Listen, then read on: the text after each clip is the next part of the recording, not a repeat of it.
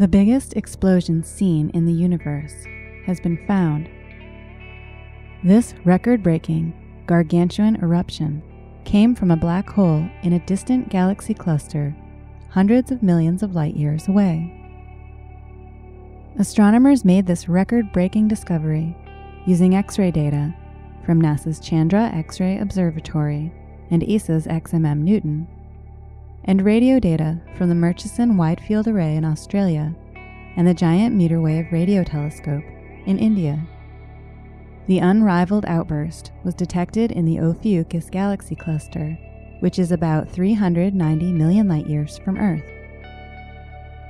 Galaxy clusters are the largest structures in the universe held together by gravity, containing thousands of individual galaxies, dark matter, and hot gas.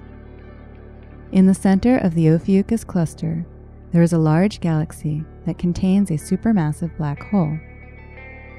Researchers have traced the likely source of this gigantic eruption to this black hole. Although black holes are famous for pulling material toward them, they often expel prodigious amounts of material and energy.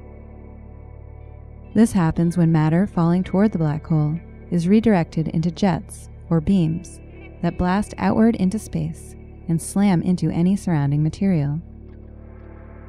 Astronomers needed to combine the X-ray information along with the radio data in order to clinch this finding.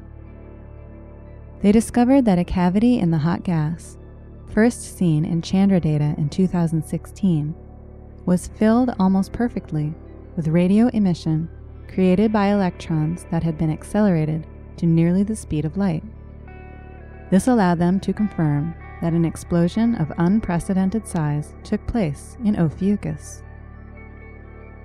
The amount of energy required to create the cavity in Ophiuchus is about 5 times greater than the previous record holder, MS 0735+74, and hundreds of thousands of times greater than typical clusters. The black hole eruption must have finished because the researchers do not see any evidence for current jets in the radio data. This shutdown can be explained by the Chandra data, which show that the densest and coolest gas seen in X-rays is currently located at a different position from the central galaxy. If this gas shifted away from the galaxy, it would have deprived the black hole of fuel for its growth, turning off the jets. While much has been learned about the galaxy cluster Ophiuchus through X-ray and radio telescopes, more data will be needed to answer the many remaining questions this object poses.